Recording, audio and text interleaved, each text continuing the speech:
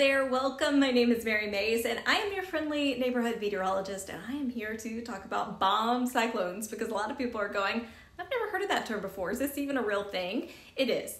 Meteorologists have been using that term since the 1940s. So what is it exactly? And it's low pressure that strengthens really quickly.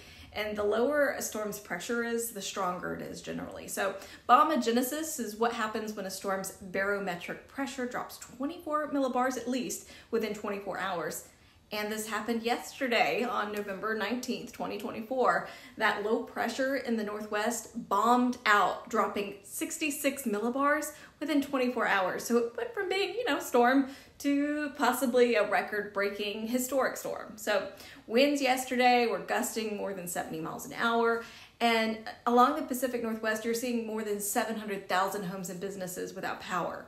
And we're also seeing an atmospheric river event as well. And there's a ton of rain and snow in the forecast across Northern California, Oregon, into Washington. We're still seeing wind gusts over 60 miles an hour today. And, it's going to stay windy and just stormy through the end of the week.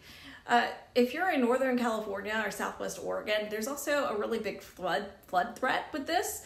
We could see more than a foot of rain through the end of the week, and that's a ton. If you're in the Cascades, those snowfall rates, 2 to 3 inches per hour. So I really hope you are all staying safe, and hopefully this helps answer the question of what the heck is a bomb cyclone?